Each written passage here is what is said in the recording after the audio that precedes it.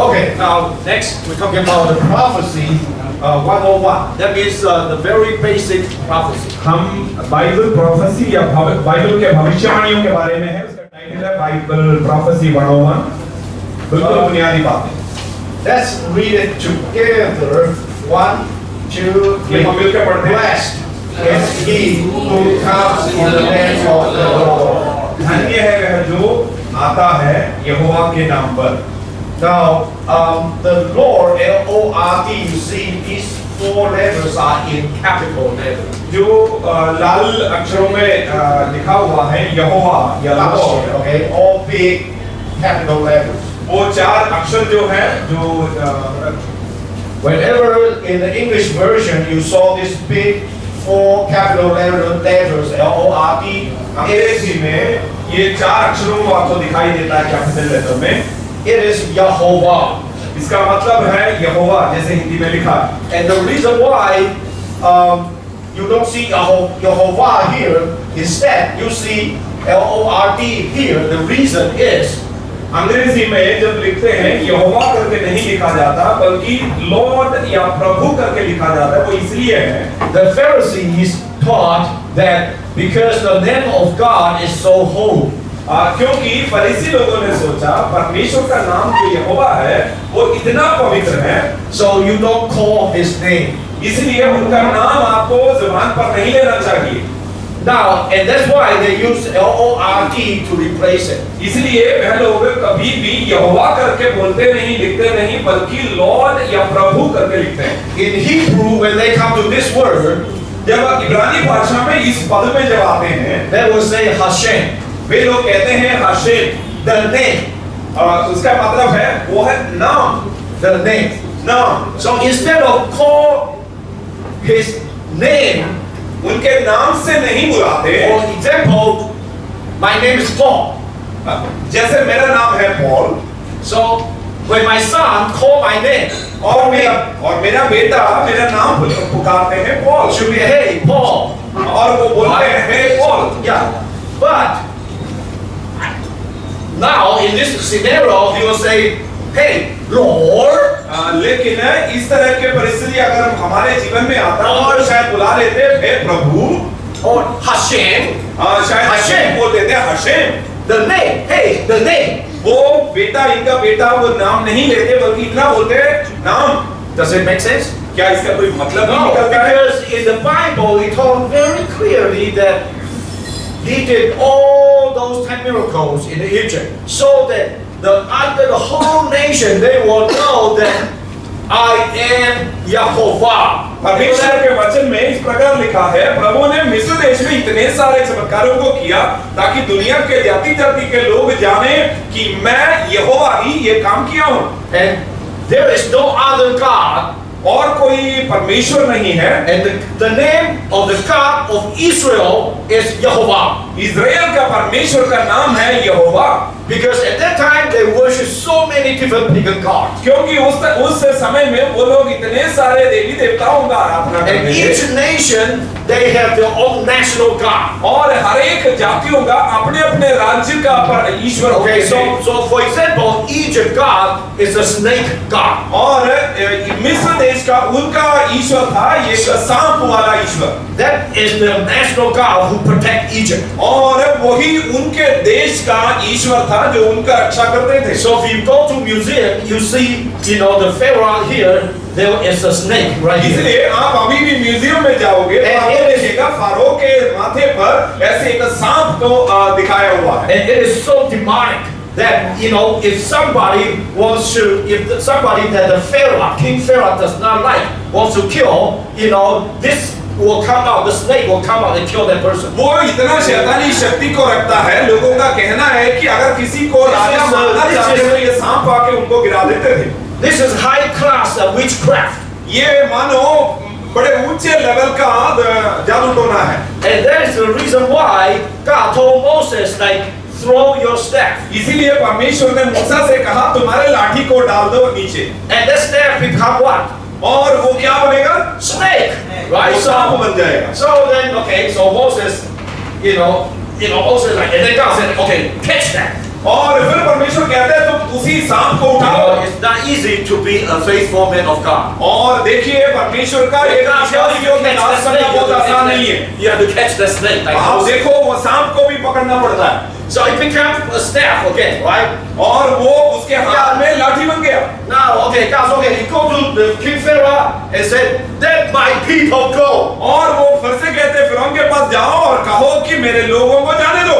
Right, and then he throw the staff right in front of King Pharaoh. और मूसा वो लाठी को फिरौन के सामने फेंक देता है। And become the serpent. और वो सांप बन जाता है। And all these witchcrafts around the king said, "Okay, that's no big deal. We know how to do this trick too." राजा के पास जितने सारे जादू टोना करने वाले थे वो कहने लगे ये तो बड़ी बात नहीं है। So they throw their staff. और उन्होंने भी ऐसे किया। And also become serpent. वो भी सांप बन गए। But here is the big deal. लेकिन इधर कुछ चमत्कारी बात हुआ। Because the snake that from Moses' staff, मूसा का जो लाठी सांप बन गया था, just वो एकदम बाकी सारे सांपों को yummy. ओ बहुत ही बढ़िया टेस्टी है। He devoured all those Egyptian snakes. और बाकी सारे इजिप्शियन जितने सारे सांप थे सबको खा लिया। Spiritual battle. और देखिए आत्मिक लड़ाई है। What God is showing that your protection. और देखिए प्रभु दिखाना चाहता है तुम्हारा सुरक्षा। Your snake. तुम्हारे सांप Who protect Egypt. और जो मिस्र को बचाता रहा As your bodyguard of King Pharaoh. और फिरौन या उस तरह का जो भी ईश्वर है। There's nothing in front of my God, in front of my servant Moses. I sent him and he devoured all your snakes. वो सब परमेश्वर के सामने या मूसा के You have सामने to कुछ नहीं है। understand, in front of me, you have no power, no protection. I penetrate your shield. मेरे सामने तुम्हारा कोई सामर्थ्य नहीं है। मैं तुम्हारे डिफेंस को मैं पेनिट्रेट कर देता हूँ। Okay, now let's go on. आगे बढ़े। Overexcited. बड़ा ज्यादा उत्तेजित हो जाता हूँ। Okay, now.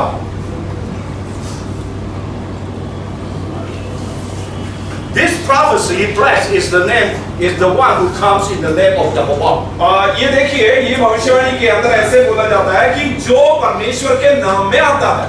This prophecy will fulfill twice. ये भविष्यवाणी दो बार उसका पूर्ति होता है। First time, Jesus first coming. पहली बार जब यीशु मसीह पहले बार आया। It happens when Jesus rode in the donkey. और यीशु मसीह जब गधे के ऊपर बैठ के जब आए थे into Jerusalem. यरूशलेम के अंदर। Okay, and second time, और दूसरी बार will be Jesus coming back. जब यीशु मसीह का दूसरा आगमन होंगे। Second time. दूसरी बार। Okay, so when first time Jesus rode a donkey. और जब पहली बार यीशु मसीह एक डोंकी के ऊपर बैठ के आए। And these Israelis, they surround big crowd and they cry out, "Hosanna, Hosanna! Blessed is the one who comes in the name of Jehovah." Israeli लोग इनके चारों ओर इकट्ठा होने लगे और वो चिल्लाने लगे, वो परमेश्वर उनको होसाना जो परमेश्वर के नाम में आता है। Hosanna is a celebration cry after the salvation. और होसाना ऐसे मानो ये का त्योहार के समय में एक पुकार है, इसका मतलब परमेश्वर बचाता है। Yeah, it's like yes, yes, yes, hallelujah, yeah, we are delivered. ऐसे चिल्लाने वाली एक बात है त्योहार के समय में, जुलूस के समय में। That's why it has the meaning of save us now, save us now.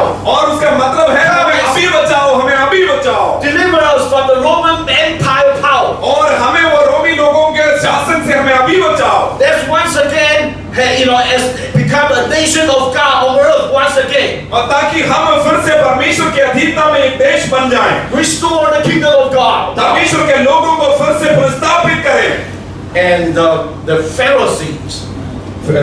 फिरौन क्या करते हैं? Pharisees, they got so mad. और वो बिल्कुल परेशान हो गया। So they said, "Stop it! Stop it! Stop it! Stop it! Stop it!" और वो कहला के भेजते हैं, रोक दो उनको। Now, we Gentile, we don't know Bible that much. हम अन्य जाति लोग जो बाइबल को इतना सब नहीं जानते। But these Pharisees, they know Bible very well. लेकिन फरीसी लोग इस वचन को बहुत सही तरीके से जानते हैं। They know that verse. और वे उस आयत को जानते हैं। Blessed is the one who comes in the name of Jehovah. यहोवा के नाम पे जो आता है वो धन्य है। Is messianic prophecy. वो मसीहा के बारे में भविष्यवाणी है। It's a prophecy proclaimed when the Messiah comes, they will use that prophecy to welcome him. क्योंकि वे जानते हैं जब मसीहा आएंगे वे उसी भविष्यवाणी को इस्तेमाल करके मसीहा को स्वीकार करेंगे.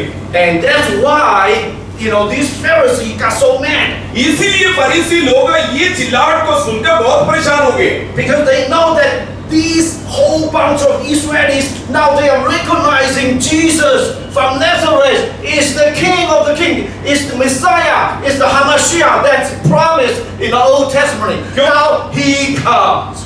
क्योंकि फरीसी लोग जानते हैं ये इज़राइली लोग यीशु को मसीहा के रूप में पहचान लिया है इस पुकार के द्वारा. And plus, he's riding on the donkey according to Zechariah chapter 9 verse 9. और वो भी नहीं जकरिया के नबी के किताब से 9वीं अध्याय के 9वीं आयत में जैसे लिखा है वो गधे के ऊपर बैठकर आ रहे हैं. Behold, your king comes. और उसमें लिखा है तेरे राजा इधर आया है. Humble, नम्र होकर, and meek, और अपने आप को दीन करके. powerful but soft-hearted. और देखिए पूरे नम्र हृदय के साथ. He doesn't ride the war horse of Egypt. वो मिस्र लोगों के घोड़े के ऊपर नहीं सवार हो रहा. Instead, he rode on the donkey. बल्कि अपने आप को नम्र करके गधे के ऊपर बैठ के आए. अपने आप को नम्र. So when you put together this theme, और जब आप इन सब बातों को एक साथ लेते हैं, so then you imagine, wow, if you're Pharisees, like they are proclaiming Messiah coming now. तब फरीसी को पता है ये सब बातों को इकट्ठा सोचेंगे तो इनको समझ में आया कि मसीहा आया हुआ. And that's why they said, stop it, stop it, stop it. This is blasphemy. इसीलिए फरीसी लोग कह रहे थे इनको रोक दो ये प्रभु के विरोध में बोल रहे हैं. And so they told Jesus that if you don't stop your disciples, you are committing the blasphemy. We are going to stone you to death because you are not Messiah. इसीलिए फरीसी लोग कहते हैं यीशु को तुम अगर अपने चेलों को रोकोगे नहीं ये देखो बिल्कुल परमेश्वर के विरोध वाली बात हो जाएगी. And that's what Jesus said to them. लेकिन यीशु ने क्या बोला? Jesus said, if they don't cry out right now, Hosanna, Hosanna, blessed is the one who comes in the name of Jehovah. This storm, these storms will jump up and cry out. लेकिन यीशु मसीह उनको जवाब देते हैं अगर ये लोग होसाना होसाना नहीं बोलेंगे तो ये पत्थर जो पड़े हैं वो चिल्ला उठेंगे. So in the later days they deny him, right, and put him on the cross. बाद में देखिए इन्हीं लोग यीशु को मना कर देते हैं, इनकार करते हैं और उसको क्रूस पे चढ़ा देते हैं. So before Jesus got on the cross in the book of Matthew chapter 23 he said, मत्ती रचित सुसमाचार 23वें अध्याय के अनुसार उनके क्रूस पे चढ़ने के पहले यीशु ने कहा, from now on you shall not see me. अब से तुम मुझे नहीं देखोगे. Forever? हमेशा के लिए? Not forever. हमेशा के लिए नहीं. Until you said again, blessed is the one who comes in the name of Yeshua. जब तक तुम ये नहीं बोलोगे परमेश्वर के नाम पे जो आते हैं वो धन्य है तब तक तुम मुझे नहीं देखोगे. So he's using book of Psalm chapter 118 and to prophesy the future event. भजन संहिता 118 के उसी आयत को वो फिर से इस्तेमाल करके कह रहे हैं और भविष्य के बारे में बोलने के लिए, of his second coming, उनके दोबारा आगमन के बारे में. That's why इसीलिए he's waiting for the leadership of Israel. इस्राएल के वो अगुवों के लिए इंतजार हो रहा है. To recognize that Jesus, whom they crucified on the cross, is indeed their Messiah. कि यीशु जिनको उन लोगों ने क्रूस पे चढ़ाया वही मसीहा है. And getting ready to welcome Jesus, before to come back at the Armageddon, the final battle. और ताकि वे भी इस तरह से तैयार हो जाएं यीशु को दोबारा स्वीकार करने के लिए. And when that time is mature, that's when he's come. He's waiting for that to happen. जब वो समय का पूर्ति होंगे वे आएंगे और वे इस पूर्तिकरण के लिए इंतजार कर रहे हैं. And that's why if you go to Israel now, on those Messianic group, those Jewish people who believe Jesus is the Messiah, और इसीलिए जब आप इस्राएल में अभी जाओगे, उन मसीहा पे विश्वास करने वाले यहूदी लोग, they will always sing this song. वे ये भजन संहिता को गाते हैं। Blessed is the one who comes in the name of Jehovah. परमेश्वर यहोवा के नाम पे आने वाले व्यक्ति बहुत धन्य हैं। So now they start to fulfill the prophecy in the future. और वो उस भविष्यवाणी के इंतजार में our eyes, brothers and sisters, especially young people, now you are the generation that you are actually, start to witness with your own eyes, with your own ears, the fulfillment of the future coming of Jesus Christ, second time of this prophecy in front of your eyes right now in your generation. भाइयों बहनों, especially नौजवानों, आप ही के इस पीढ़ी के अंदर इस भविष्यवाणी के पूर्ति को आप देखेंगे। Okay, so now let's go back to the book of Genesis. उत्पत्ति के किताब में हम वापस लौट के जाएं। In book of Genesis, God put the light in the firmament and so on, and to divide the day from the night. और परमेश्वर ने कहा रोशनी होने दो। Okay, and there's a purpose. उसका एक मकसद है। Our God is a God of purpose. हमारा परमेश्वर एक मकसद होगा परमेश्वर का। His wisdom is unlimited. और उसका ज्ञान बहुत ही ज्यादा है। On all the things that he does, वे जो काम करते हैं, it all related to Jesus. वो सभी बातें यीशु से जुड़े हुए हैं। So even when he created the sun and the moon and all the stars, जब सूर्य चंद्रमा सबको जब उन्होंने सृष्टि किया, some are stars, they don't move. और देखिए कुछ ऐसे तारे हैं जो बिल्कुल हिलता नहीं है। Some are planets, they move. और कुछ ऐसे हैं जो ग्रह हैं जो चलते रहता है। And God, designed those orbits for them to move. और परमेश्वर ने इनको चलने के लिए ऐसे पथ को भी तैयार किया जिसको ऑर्बिट कहा जाता है। So millions of planets are moving and no one collecting to each other. और देखिएगा इतने सारे ग्रह, इतने सारे तारागण और ये सब चल रहा है, लेकिन एक दूसरे के साथ उसका टक्कर नहीं हो रहा। No car accidents. कोई कार एक्सीडेंट नहीं हो रहा। They all that's perfect design. और स्वर्ग में कोई कार एक्सीडेंट नहीं हो रहा, सब कुछ बढ़िया सा डिजाइन किया हुआ है। And with God's eternal power, ये परमेश्वर के असीम सामर्थ्य के द्वारा है। they all move at the speed that God wanted. और वो सब उतने ही रफ्तार में चलते हैं जितना परमेश्वर चाहते हैं। From the creation till now.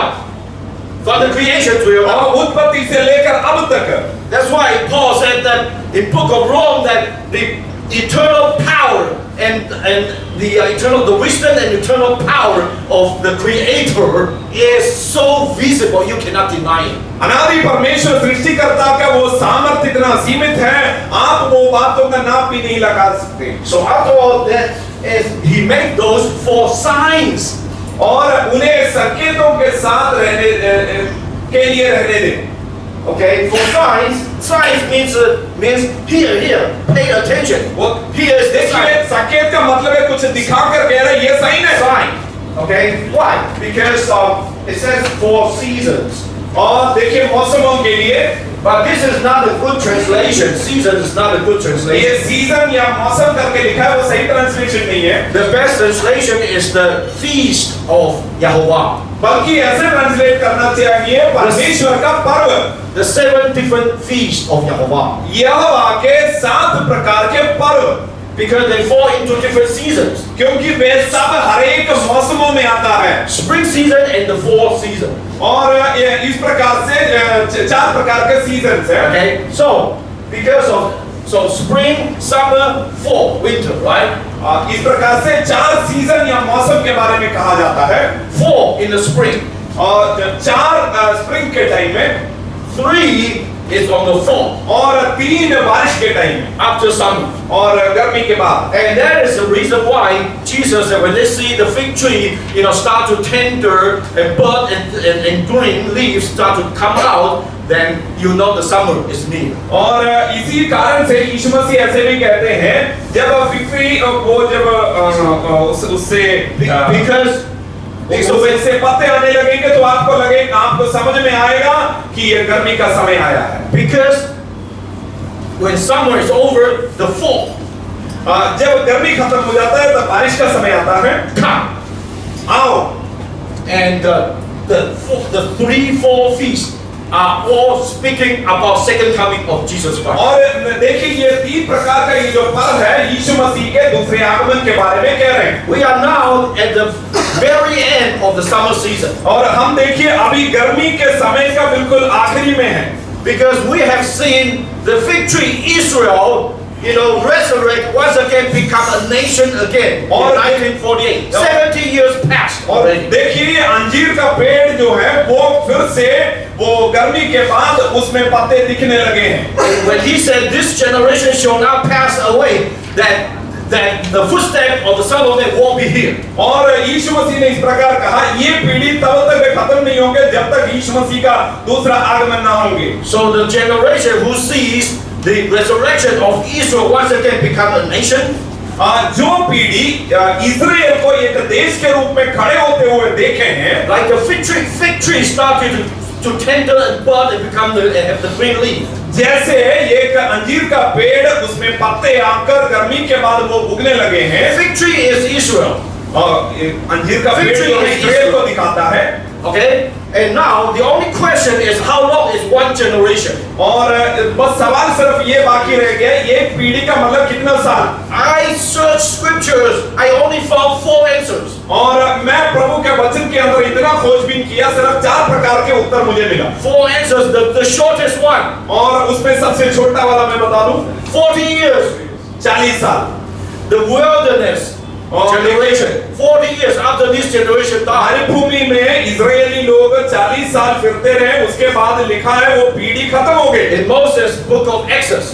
और देखिएगा निर्गमन के किताब के अंदर. Second, और दूसरी 70 years. 70 years. Yeah, 70. और 70 साल. Okay, because Moses said that a man's life is 70 years. If he's strong, maybe 80 years. और मूसा ने क्योंकि इस प्रकार कहा इंसान का पीढ़ी आयु 70 साल ज्यादा से ज्यादा 80 साल. The third one. और तीसरी उत्तर है Book of Genesis. उत्पत्ति के किताब में. God told Abraham. अब्राहम को परमेश्वर कहते हैं you and your descendants will be sojourn and slaves in Egypt altogether 400 years. और परमेश्वर ने उनको कहा तुम्हारे पीढ़ी 400 साल तक मिस्र लोगों के अधीनता में होंगे. Unto the 4th generation I will send someone to take them out. और चौथे पीढ़ी में मैं किसी को भेजकर उनको छुड़ा कर लाऊंगा. To inherit this promised land. ताकि वे आपके वायदे के देश को अपने वश में कर दें. So 404 generation. और अगर 400 साल मतलब 4 पीढ़ी है 100 years. तो मतलब एक पीढ़ी का मतलब है 100 साल. Now the 40 and the 70 have passed. और देखिए 40 और 70 साल के बाद खत्म हो चुका है. Last year when President Donald Trump announced that he's going to move the American embassy to Jerusalem, recognize Jerusalem as the eternal capital of Israel, that's right on the 70 years. President Donald Trump पिछले दिनों में खड़े होकर ये कहा यरूशलेम के अंदर हमारे एम्बेसी को हम कर रहे हैं. 70 साल हो चुके थे. Brother and sister, these things does not happen random. और भाइयों बहनों ये तो यूं ही नहीं होता. Not by accident. वो घटनावश नहीं हो रहे हैं. Okay, these things in the very heart of the King of the Kings. और देखिए ये बातें इसलिए हो रही है क्योंकि राजा के हृदय में ये बातें हैं. Okay, now we have to. Okay, now the longest one that I could find. सबसे लंबा समय एक पीढ़ी के लिए है वो मैं I went all the way back to a book of Genesis chapter 5, chapter 6, and back in Noah's time. मैं उसको समझने के लिए उत्पत्ति के किताब 5 अध्याय तक गया. Men are of blood and flesh, and I'm not going to continue to reside in, dwell in them, or continue to strive with them, but they still can live up to 120 years. बाढ़ के बाद परमेश्वर से कहते हैं मैं इंसानों से ज्यादा ऐसे बात करके नहीं बैठ सकता बल्कि मैं उनको सिर्फ अभी 120 साल का आयु दूंगा. So if you check Bible, after God speak that word, परमेश्वर ये वचन बोलने के तुरंत बाद all the human being that's born after that, जो भी इंसान उसके बाद पैदा हुए no one lived more than 120 years. कोई भी इंसान 120 साल से ज्यादा में रहे नहीं.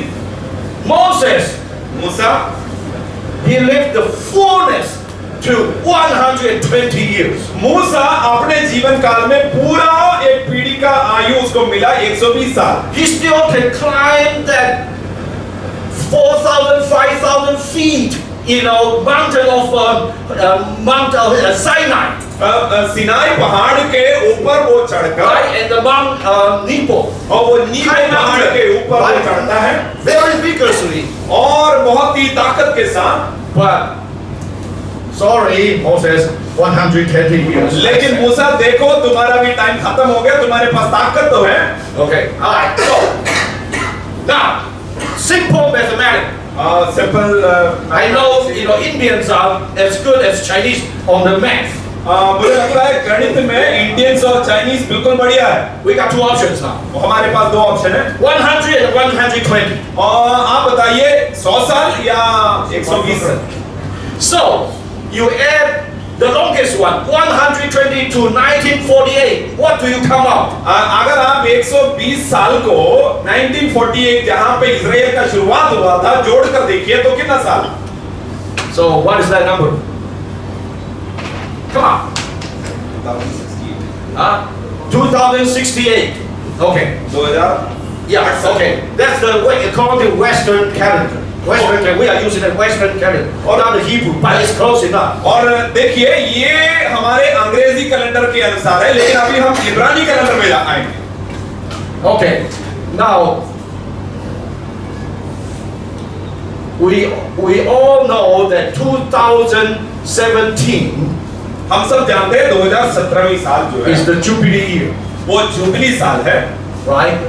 And Jubilee every 50 years is Jubilee year. हर 50 साल को इजरायली लोग जुबली के साल के रूप में मनाते थे. Okay, so you can from 2017 you count back 50 years. अगर आप 2017 से 50 साल पीछे को देखोगे 1967 और वो आता है 1967. Yes. That is when Jerusalem, Temple Mount returned to Israel. और देखिए उसी साल में टेम्पल माउंट जिसमें मंदिर था उसको इजराइल के हाथ में सौंपा गया था. It was Jordan's territory. उस समय में वो यॉर्दन के जॉर्डन देश के हाथों में था. Because of that war, they win that. लेकिन 1967 में वो एक युद्ध हुआ, इनके हाथ में आ गया. So from then on, Jerusalem no longer divided into two. और तब से इजराइल दो भाग में बटा नहीं था. Before 1967, Israel only have the western part of Jerusalem. और 67 के पहले इजराइल के पास सिर्फ पश्चिम साइड था. But the Temple Mount is on the east Jerusalem. लेकिन ये जो मंदिर वाली पहाड़ी है वो ईस्टर्न साइड में, yeah, that's पूर्व दिशा में. East. So that's where God chose His temple to be built by Solomon. और उसी जगह में परमेश्वर ने मंदिर को बनने के लिए स्थान दिया था. Okay, so that returned to the hand of Israel. और उसी साल में देखिए इजराइल के हाथ में वो वापस आ गया. Then another 50 years back is 1917. और देखिए उससे अगर 50 साल पीछे को देखोगे 1917. That's the declaration of Balfour Declaration. Balfour Declaration. At that time, the British Empire for the first time said, this Palestine land in the future we're going to return it to the Jewish people. 1917 में Balfour declaration करके British लोगों ने एक declaration घोषणा किया, जिसमें ये कहा गया इजराइल को, यहूदियों को ये देश लौटा के देंगे. Brothers and sisters, these things do not happen by accident. ये सब चीजें घटनावश यूं ही नहीं हो रहा. They have to fall on God's calendar. ये सब परमेश्वर के कैलेंडर के अनुसार चल रहा है. Because the Jubilee years means, all you're lost, they return to you. क्योंकि जुबली के साल में खासियत ये है कि जो आपके हाथ से खोया गया है वो आपको लौटा दिया जाता है. Your possession returned to you. और आपके जो भी चीजें हैं वो आपके पास आ जाता है. To the original owner. और जो असलियत में हकदार है उसके पास. I may be wrong. I may be wrong. मैं खुद शायद गलत हो सकता हूँ. But according to these kind of understanding. लेकिन इस तरह के इतिहास के बातों को जब देखोगे, okay, so 2017 67 or 68, right?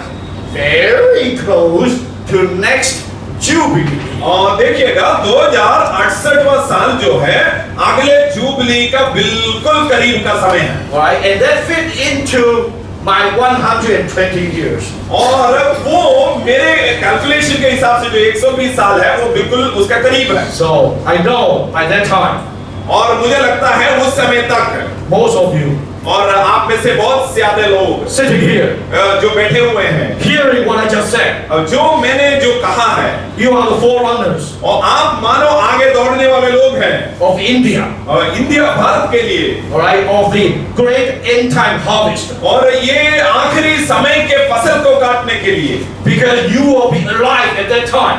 क्योंकि आप उस समय में जिंदा होंगे। And get ready for the greatest end time harvest when the book of Joel promised the double portion of outpouring of Holy Spirit. और देखिएगा योवेल नबी के किताब में जैसे लिखा हुआ है पवित्र आत्मा का एक बहुत बड़ा बेदारी या उमड़ना इन समयों में होगा।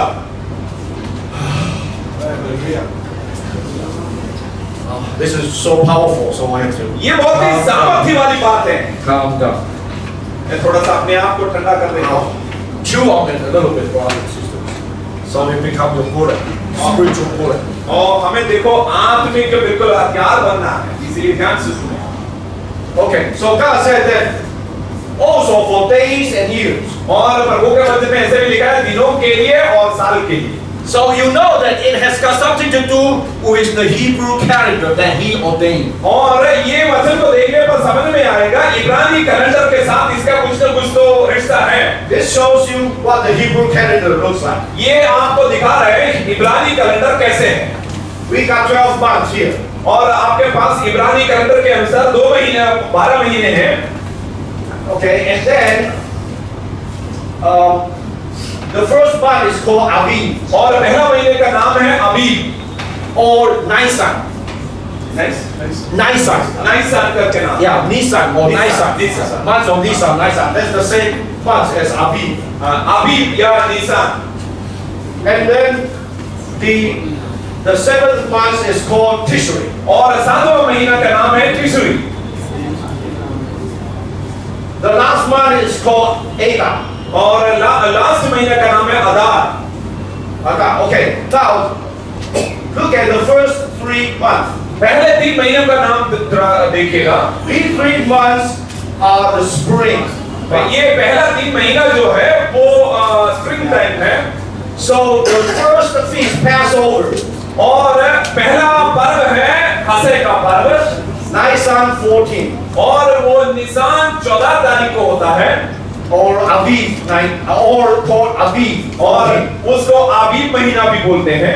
Now and then the 7 days of unleavened bread, उसके बाद 7 दिन अख़मीरी रोटी का पर्व है and then after roughly 50 days, और उसके बाद 50 दिनों you के come बाद to the Pentecost. और उस समय में आता है पेंटेकोस्ट का पर्व That's already the 3rd month. और वो देखिएगा वो 3रे महीने में पड़ रहा है। Then summer nothing happened. और गर्मी के समय में कुछ नहीं है। Then it comes to Tishri. और 7वां महीना फिर तिशरी आता है।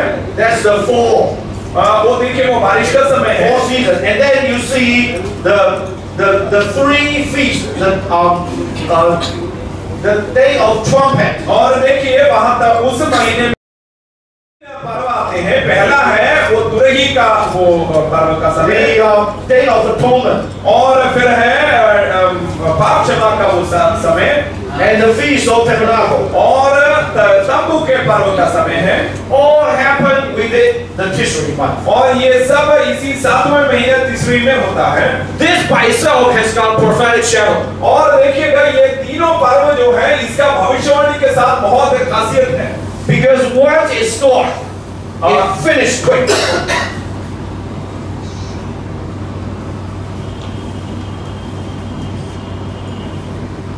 Because once it starts, it finishes quick. और देखिएगा एक पर्व इसी महीने के शुरुआत में शुरू हो गया, लेकिन उसी महीने में देखिए 3 पर्व हो गया। It's not like the spring feast, it takes 3 months altogether. पहले जो हुआ था 3 महीने लग गए ये वो 3 पर्व खत्म होने के लिए। That's why at the end time things will happen in an accelerated speed. इसलिए मैं कहता हूँ अंत के दिनों के घटनाएं बहुत जल्दी जल्दी खत्म हो जाएंगी। Everything happens fast. सब कुछ बहुत जल्दी खत्म हो जाएगा। Now we are seeing that the darkness, the children of darkness and the children of light start to go full speed.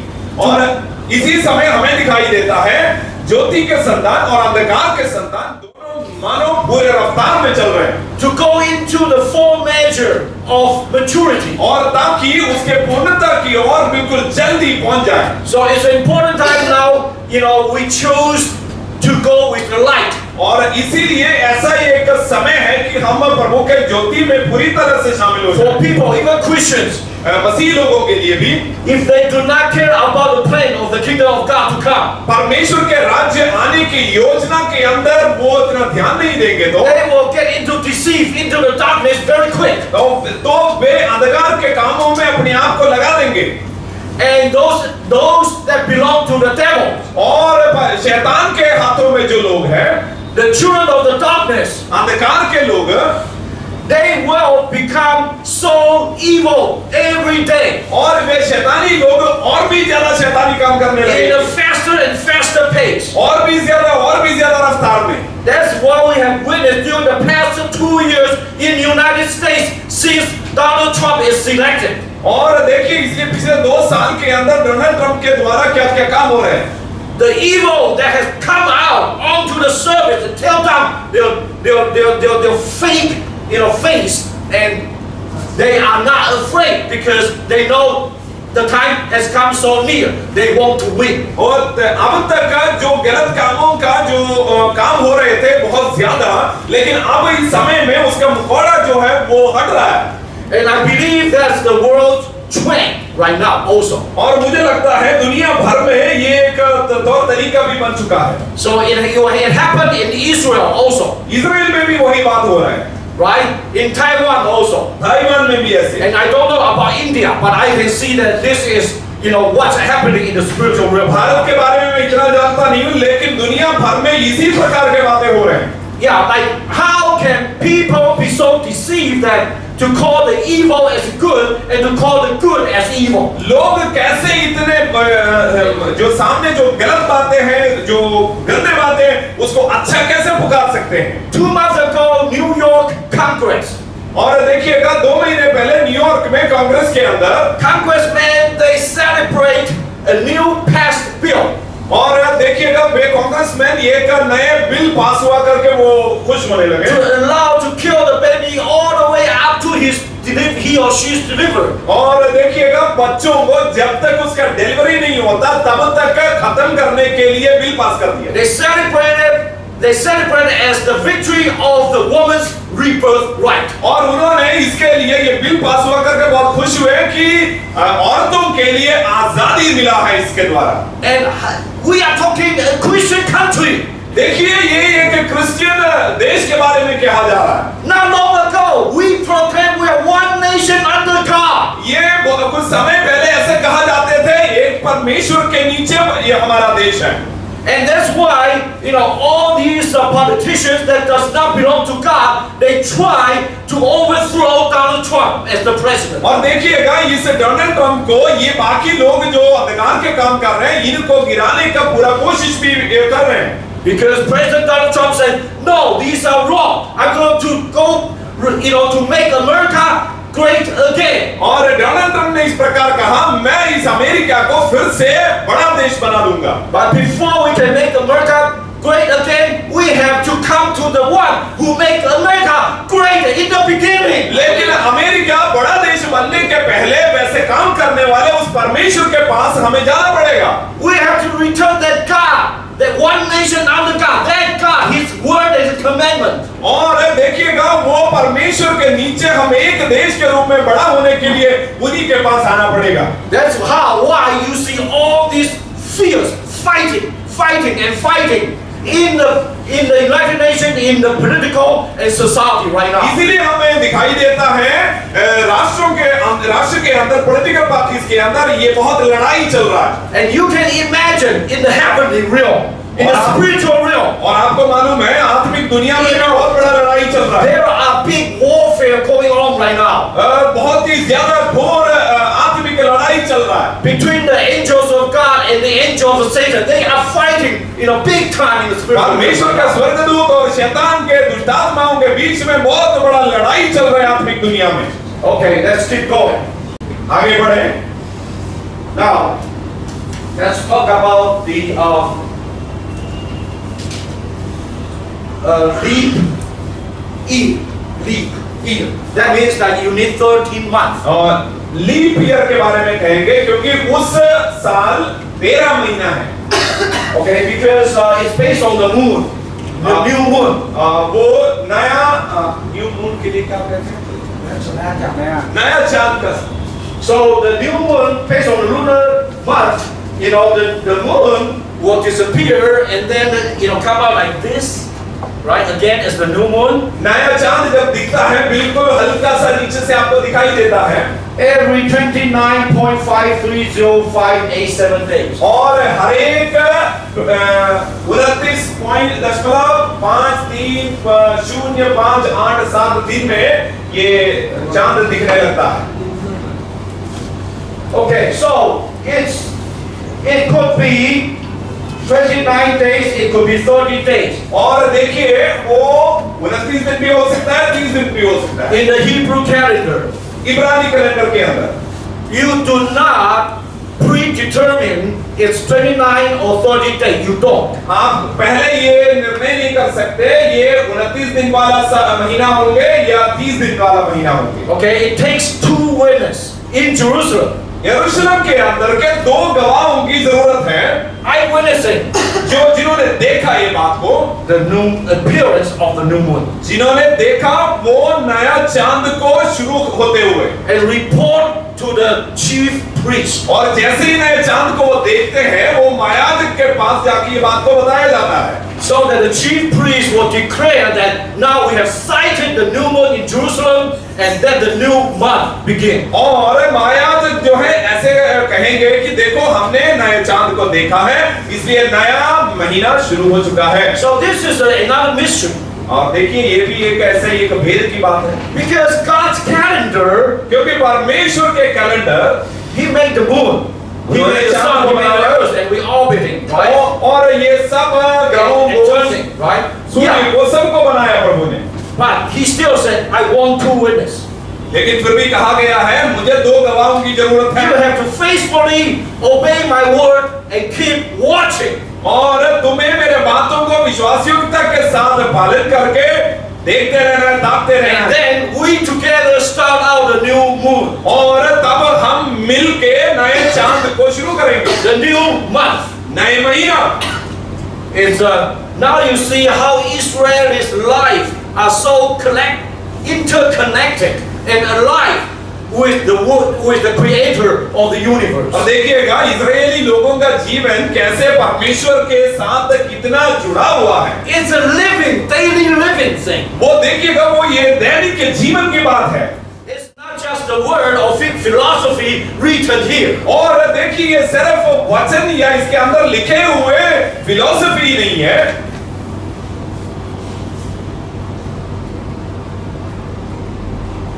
When does it need the 13 month?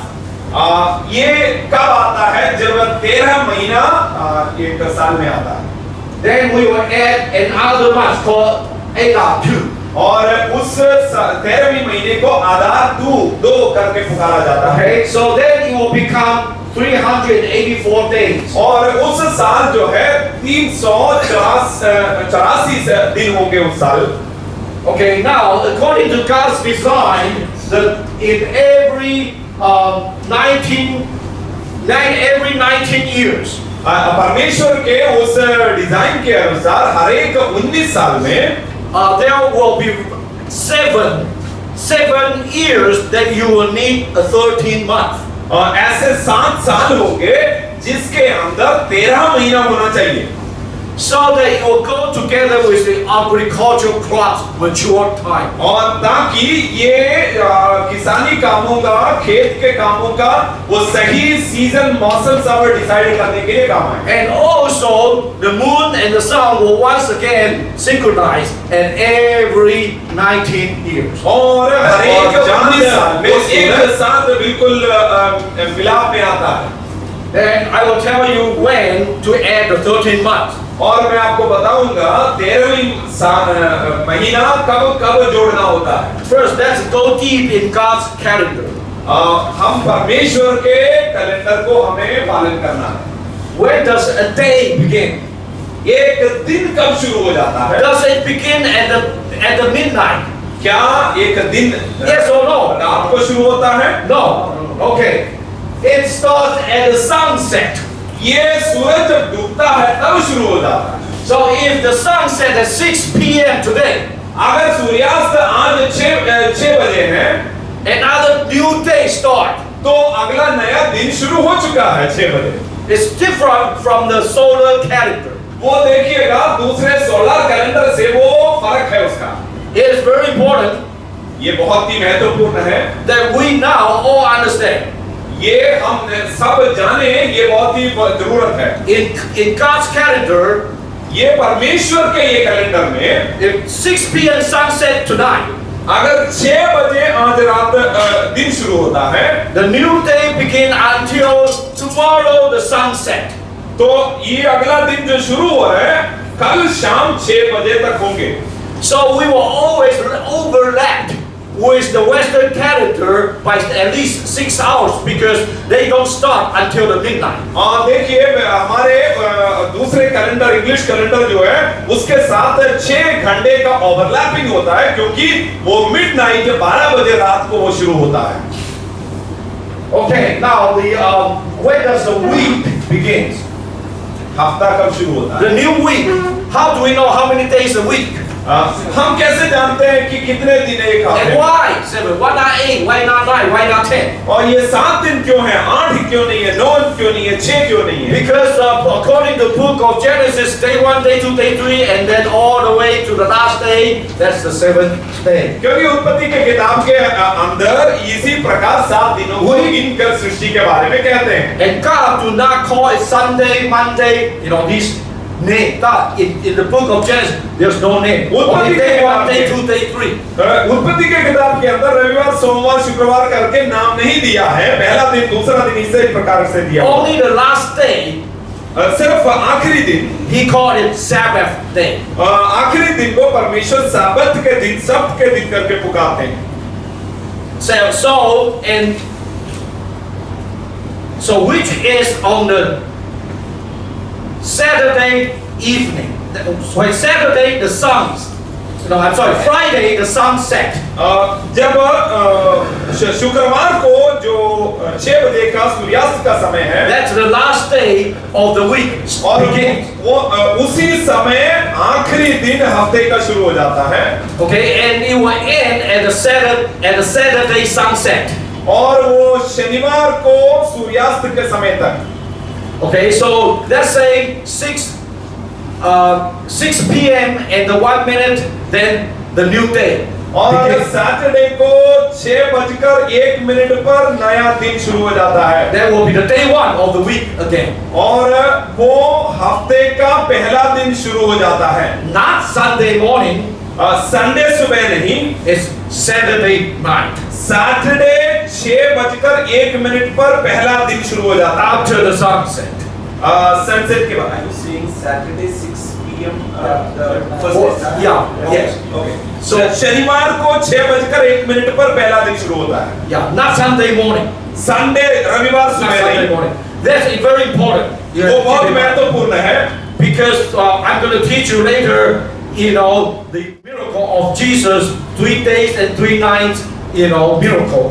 यीशु मसीह के 3 दिन 3 रात के वो चमत्कार है, उसके बारे में मैं बताऊंगा बाद में. And we have to understand this so we can calculate it.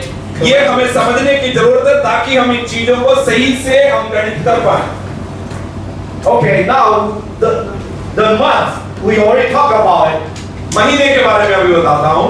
in either 29 days or 30 days, when you cite the two witnesses cited the new moon in परमेश्वर के कैलेंडर के अंदर 29 दिन या 30 दिन होते हैं, उसके आधार पर जहां पे उन्होंने नए चांद को देखा है।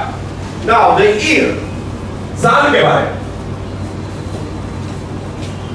the year has to begin with Nisan what? Nissan 1 तारीख से साल शुरू होता है, Or Aviv what? या अवीव 1 तारीख से। Okay, and I want you to study the word Aviv. ये अवीव शब्द जो है उस पे ध्यान दें। Aviv is an agriculture term. ये कृषि से खेतीबाड़ी से जुड़े हुए एक शब्द है। That means the body in Jerusalem, in Israel, is mature. और उसका मतलब है उस समय वो फसल जो है बिल्कुल तैयार है To be harvested. और उसको कटने के लिए तैयार है। Okay, so if at the end of the 12 months, अगर ये 12 महीने के आखिरी में the body in Israel are not mature, अगर वो कृषि खेती जो अगर बिल्कुल तैयार हुआ नहीं है फसल के लिए कटनी के लिए, then we have to add 13 months and other months to wait for the body to get Aviv. तब क्या करते हैं वे लोग एक और महीने देते हैं ताकि ये फसल कटनी के लिए बिल्कुल तैयार हो जाए। When God told Moses at that evening the firstborn disasters, and they came out of Egypt that night, the body Aviv. और देखिएगा जब परमेश्वर ने इस्राएलियों को बाहर लेके आ रहे थे और जिस रात को वो पहलोटों को मार दिया गया था, वो आवीव का वो शुरुआत का वो दिन था।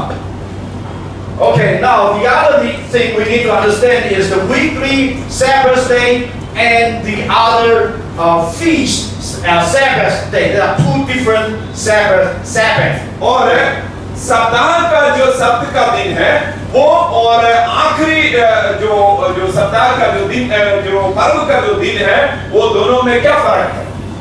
God told us to observe Sabbath day, which is the Friday sunset till Saturday sunset every week. और देखिएगा परमेश्वर ने उनको कहा कि हर हफ्ते में शब्द को पालन करना है, जो है फ्राइडे के शाम के सूर्यास्त से लेकर शनिवार के सूर्यास्त तक का। So that will never change. वो कभी भी नहीं बदलता। But लेकिन there is high Sabbath day or the great Sabbath day. और लेकिन ऐसा भी एक सप्त का दिन है जिसको बड़ा सप्त का दिन माना जाता है। That is the first and the last days of the feast days. और वो देखिए पहली और आखिरी पर्व के दिन या त्योहार के दिन होता है। For example, the feast of unleavened bread. और देखिए अख़मीरी रोटी का जो पर्व है, the Israelis are told to eat unleavened bread for how many days? 7 days. Israeli लोगों को ये कहा गया है अख़मीरी रोटी वे लोग 7 दिन तक खाएं। So the first day and the last days are high Sabbath day. यानी वो अख़मीरी रोटी के 7 दिन के शुरुआत का दिन और आखिरी वाला दिन वो मानो बड़ा दिन माना जाता है। It does not have to fall up to Friday night. वो ये जो आखिरी जो सबत का जो बड़ा सबत का जो दिन है वो फ्राइडे शाम तक नहीं आता। It can be Monday, Sunday, whatever, Tuesday, Thursday. It's not. It depends on the calendar of that year. अच्छा, वो फ्राइडे शाम से लेकर सैटरडे शाम तक होना जरूरी नहीं है, वो हफ्ते का कोई भी दिन हो सकता है। This is where people get confused. और यहाँ पर लोग काफी बार थोड़ा परेशान हो जाते हैं because the book of John said when Jesus was crucified on the cross. और इसी कारण सुसमाचार के अंदर कुछ बातों को लेकर लोग परेशान हो जाते हैं। And then the high Sabbath is also high Sabbath day coming. और वो देखिए वो बड़ा दिन पर्व का बड़ा दिन करके वहाँ पे high Sabbath day. So people thought that's Friday. बड़ा दिन करके जो कहा गया है लोगों ने सोचा वो फ्राइडे शाम का समय है, that because they do not understand the difference between the weekly Sabbath and the feast or Sabbath day. इसलिए कंफ्यूजन हुआ क्योंकि लोगों को ये समझ में नहीं आया नॉर्मल जो सब्त का दिन है वो और बड़ा सब्त के दिन के आखिरी दिन के बीच में फर्क उनको समझ में नहीं आया. And that's what Catholic Church teach us, that it's a Good Friday. इसलिए कैथोलिक चर्च हमें सिखाते हैं गुड फ्राइडे जब यीशु का मृत्यु हुआ. But you can never count 1, 2, 3 if you count it from the Friday night to the Sunday morning. अगर आप फ्राइडे शाम से लेकर यीशु के मृत्यु को अगर काउंट करोगे, तीन दिन तो आता ही नहीं है. You will never get 3 nights and 3 days. आपको 3 दिन और 3 रात कभी नहीं मिलेगा. So, now the question is, does Jesus know how to count to 3? अब सवाल ये है, क्या यीशु जानते हैं 3 दिन कैसे गिना जाता है? I would rather believe in Jesus. मैं तो यीशु के ऊपर विश्वास करूंगा. It has to be 3 days and 3 nights. और मुझे पता है He said it 3 दिन 3 रात very होना चाहिए. That's called the sign of the Jonah. और ये योना का चिन्ह है. And we will talk about that tomorrow in the greater details. वो कल हम बताएंगे उसके बारे में विवरण देंगे. Okay, this is I'm using this as an example for 1 month for Hebrew calendar. इब्रानी कैलेंडर के अनुसार 1 महीने के लिए मैं एक उदाहरण दे रहा हूँ. This is called Shabbat. ये शबात नाम का महीना है. Shabbat. That is the 11th month in Jewish calendar. यहूदियों के कैलेंडर के अनुसार ये 11वां महीना है. Okay, and you can see that the new moon here. देखिएगा उसके पहले तारीख को आपको नया चांद दिखाई दे रहा है. Okay, so you can understand that. Okay, so for the Jewish calendar, that month Shabbat. वो यहूदियों के लिए ये नया चांद दिखने वाला पहला तारीख शबात महीना शुरू हो चुका है. Okay, started at the 3rd day. वो तीसरे तारीख को शुरू हुआ. Still remember day 1, day 2, day 3? आप याद रखिएगा पहला दिन, दूसरा दिन, तीसरा दिन. But it started with the evening, not the day, okay? और ये भी याद रखिएगा वो शाम को शुरू होता है, वो मिडनाइट में नहीं शुरू होता. Because book of Genesis tell us there's evening, there's morning. There's evening, there's morning. So there's evening, there's morning, day 1. Then there's evening, there's morning, day 2. Then there's evening and there's morning, day 3. So it starts with the evening. क्योंकि उत्पत्ति में ये लिखा है शाम हुआ, फिर शाम हुआ. इस तरीके से एक दिन को काउंट किया जाता है और एक दिन शाम से शुरू होता है. And it was all darkness before God said light be, and then और रोशनी ज्योति आने के पहले परमेश्वर ने इसी तरीके से शुरुआत कराया. So the true light of God penetrate into the deep darkness and separate the light and the darkness. और अंधकार के अंदर परमेश्वर के असली ज्योति उतर गए. That's when we start to have day. तभी जाके हमारे पास दिन का गिनती शुरू हुआ. That's why according to the Bible, evening and the morning, night and the day, night and the day. इसीलिए बाइबल के अंदर शाम या रात और फिर दिन इस प्रकार से अंधकार में ज्योति आए. Okay, so on the third day, again there's the sunset in the evening. और तीसरे दिन देखिएगा शाम के समय सूर्यास्त का समय है. The new moon is sighted in Jerusalem. और नया चांद यरूशलेम में दिखाई दे रहा है. The illumination, the brightness of that new moon is 2.19%. और वो नया चांद का वो जो रोशनी है 2.19% है. And it's about 12.3 degrees above the horizon. और वो देखिएगा वो horizon से 12.3 डिग्री ऊंचा है. So the two witnesses see it and they declare, they go to the great priest, and great priest said, okay, your testimony are correct. Now announce the new moon. A new moon is sighted, so let's start with the month of Shabbat. तो ये गवाह लोग जो है महायाजक के पास जाते हैं और कहते हैं हम दोनों ने इस प्रकार से नए चांद को देखा. इस प्रकार से भी घोषणा करते हैं नया दिन का शुरुआत. So, but on the Western calendar, और इंग्लिश कैलेंडर के अनुसार it will be January 8th. वो जनवरी 8 तारीख को होंगे। But you see the line here? लेकिन वहां पे एक छोटा सा लाइन को देखिए आप वहां पे। Okay, so it actually starts from January 7th.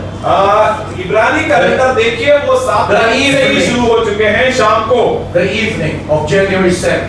जनवरी 7 तारीख के शाम को शुरू हो And चुका है। then go to the daylight of January 8th till, for example, 6 p.m. sunset. और शाम के समय वो 6 p.m. को वो फिर अगले दिन में चलेगा। So now I want you to like do this.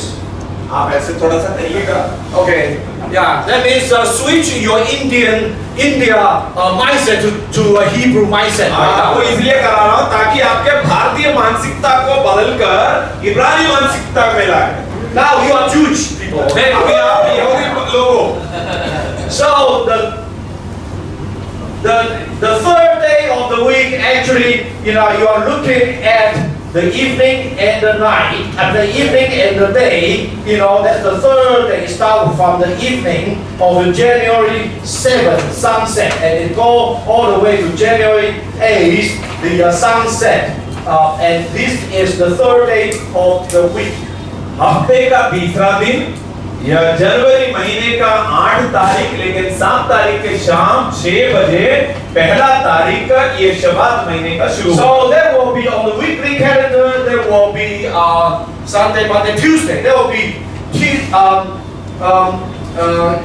Tuesday, Monday. So there will be Monday evening plus the daytime of the Tuesday daytime. Understand? और देखिएगा इसके हिसाब से हमारे सोमवार को शाम को 6 बजे शुरू होंगे। So for us Hebrews, we are the Hebrew now, so that's our day. और देखिएगा हम इब्रानी लोगों के लिए ये नया दिन है। सोमवार शाम को 6 बजे शुरू हो गया। So we're different from those pagan Sankar worshippers. और ये जातियों से हमारा बिल्कुल अलग है। Okay, now so far so good. क्या I know this, I have to do this a lot. Quite a few minutes. Get used to it, okay? ताकि मैं भी थोड़ा परिचित हो जाऊं। Okay, but you guys are doing well. लेकिन आप तो बहुत बढ़िया कर रहे हैं। All right, now why the Bible calendar is based on the agriculture and the new moon? कृषि और अमावस्या या नए चांद के आधार पर ये कैलेंडर कैसे होता है? Again, God has got so many mysteries. परमेश्वर के पास बहुत सारे भेद की बातें हैं। And the mystery is hidden for us to search it out. और वो भेद के बातें हमारे लिए है कि हम उसको जांच के पता करें। Okay, so now you are looking at what you are looking at here is the Jerusalem and this is the new moon. और देखिए एक नया चांद को आपको दिखाई दे रहा है और नीचे यरूशलेम है। And if I don't tell you this is a new moon, अगर मैं आपको ये नहीं बताऊंगा कि ये नया चांद का दिख रहा है, would you be like so aware that hey, there's a new moon? और आप शायद पता भी नहीं चलेगा, देखो नया चांद दिख रहा है। No, it's not easy to find. ये इतना जल्दी दिखाई भी नहीं देता। Because the new moon when it showed up, it's very little tiny. और जब नया चांद पहले दिन दिखता है, बिल्कुल छोटा होता है। And I just told you the brightness is only 2.something% of its entire brightness. और मैंने आपको कहा था इसका ज्योति अगर प्रतिशत में बोले 2.19 तक ही है। And sometimes there are clouds, behind it. और काफी बार उसके आगे पीछे आपको बादल भी होंगे। So unless your eyes are trained, you are experienced. अगर आपके आंखें बिल्कुल इस बात के लिए ट्रेन्ड नहीं है, you could have missed it. तो आप बिल्कुल उस बात को मिस कर सकते हैं। Very important. बहुत ही ध्यान से सुनिए। Because the new moon sometimes appear only 30 minutes. देखिए काफी बार ये नया चांद सिर्फ 30 मिनट के लिए दिखाई देता है। Sometimes like mostly less than 2 hours. और अक्सर 2 घंटे से कम ही दिखता है। So if you don't pay attention, you don't watch. अगर आप ध्यान नहीं दोगे, अगर देखोगे नहीं, you will miss its come and go. तो आपके जो बात है नया चांद है वो आएगा और चला जाएगा, आप नहीं देखोगे। Now when Jesus said, यीशु मसीह ने जब कहा, the day and the hour no one know. जब यीशु ने कहा वो दिन और वो समय कोई नहीं जानते, This fits perfectly the thing. तो वो बात इस बात से बिल्कुल मिलता जुलता है। We have been taught हमें ये सिखाया गया है that Jesus said the day and the hour no one knows, so we are not supposed to know. यीशु ने कहा दिन और समय हमें पता नहीं चलेगा, इसलिए हमें वो जानने की जरूरत ही नहीं है, ये हम सोचते हैं। How many of you are being taught that way? आप में से कितने लोगों को ऐसे सिखाया गया? I used to teach that way too. हाँ, मैं भी ऐसे ही सिखाता था। Now let's flip the coin. लेकिन अब मैं थोड़ा सा बदल के सोचता हूँ। If that is a password, हो सकता है वो एक पासवर्ड के समान हो। when Jesus said, what if Jesus said the day and the hour that no one knows, that no one can predict? What if that means that I am telling you something you better find out? यीशु ने जो कहा समय के बारे में तुम्हें पता नहीं चलेगा, ये बात तो मानो एक पासवर्ड के समान प्रभु कह रहे हो। So it happens that one of the 7 feasts of Jehovah, यहोवा का एक पर्व is starts from sighting the new moon. वो 7 में से एक पर्व नया चांद जब देखते हैं तब शुरू होता है। And I told you that you cannot predetermine this month is 29 days or 30 days until the 2 witnesses sighted the new moon in Jerusalem.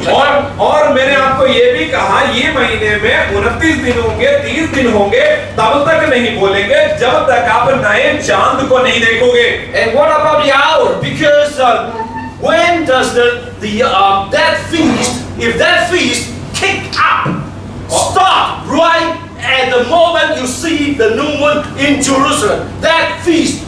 और वो घड़ी कब शुरू होता है? जब उसी समय में जब वो नए चांद को देखते हैं, उसी समय वो पर्व भी शुरू हो जाता है। And that is the feast that the day and the hour no one know until you watch and watch and watch and be highly put on high alert, and the moment you see it now, that's it. कोई भी वो समय को, वो घड़ी को नहीं जानते, बस आपको ध्यान से ताकते रहना पड़ेगा, देखते रहना पड़ेगा। So, are we supposed to know? Are we not supposed to know? क्या हमें ये जानना चाहिए या नहीं जानना चाहिए? Just like Shakespeare said, to be or not to be. और शेक्सपियर ने जैसे कहा, होना चाहिए नहीं होना चाहिए। This is a very critical question. ये बहुत ही महत्वपूर्ण सवाल है। And in the later section, I will show you that Jesus means that we supposed to know. अगले सत्रों में मैं आपको ये बात के बारे में कहूंगा कि यीशु का कहने का असली मतलब था कि तुम्हें जानना जरूरी है। Because he only come as a thief of the night, but we are the children of the light. क्योंकि वे उस चोर के रात के समय में, because for those people who fall into deception, वो रात के लोगों के लिए मानो चोर के समान आते हैं, लेकिन हमारे लिए जो ज्योति का संतान है उनके लिए नहीं। They sleep at the night, they get drunk at the night. और रात के संतान वो रात के समय वो पियक्कड़ होते हैं, वो मदिरा में रहते हैं। However, we are not the children of darkness. We are not children of night. We are the children of light. We are the children of the daytime. लेकिन हम अंधकार के या रात के संतान नहीं है, लेकिन हम ज्योति या दिन के संतान हैं। They are they. We are we. वे लोग वो हैं और हम लोग हम हैं। So Jesus will not come as a thief of the night to we. यीशु मसीह रात के संतानों के लिए मानो एक चोर के समान आएगा। Okay, let's take a break now. हम अभी एक छोटा सा ब्रेक लेंगे। All right.